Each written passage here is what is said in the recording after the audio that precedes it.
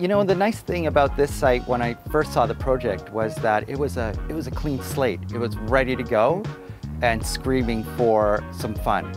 And one thing we really like to do is the idea of rooms in the garden. So when I first came here, it was all open and lacked any kind of intimacy or personal space. So we went on to create these different rooms that you see here.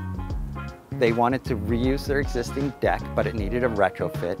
They were 100% interested in having a pool.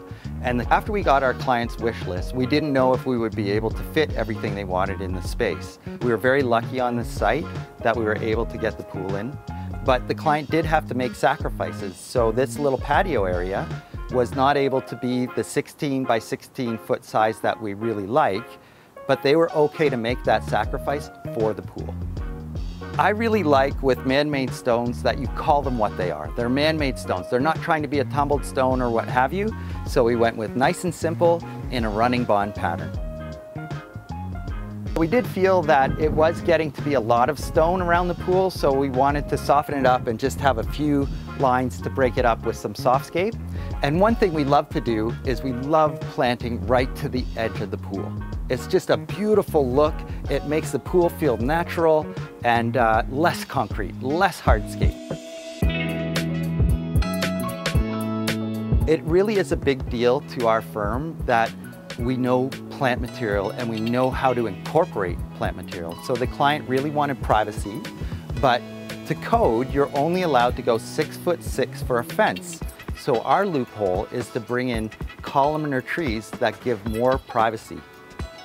Our clients are busy, they've got other things going on. Plants are a lot of work. So we've sourced out great plants that are very simple. The ornamental grasses get cut back in the springtime and you're done. And they look great all winter long. The other thing that's really great about this garden is this beautiful Haconicloa grass. And then we have this nice structure of an evergreen yew hedge, which stays green all winter long. And we love the beech hedge.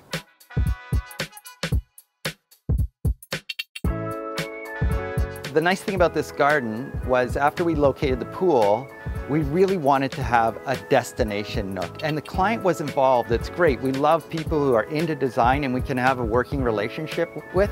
And the client found this shipping container and really wanted it. So we plugged it in at the back of the garden, was the best place for it. And we created a little destination point as you go to the back of the garden. For outdoor recreating, it's a great spot. There's a TV and there's a bar and there's a nice fire, and it just, to see that fire going as you look across the pool, you just want to head back there.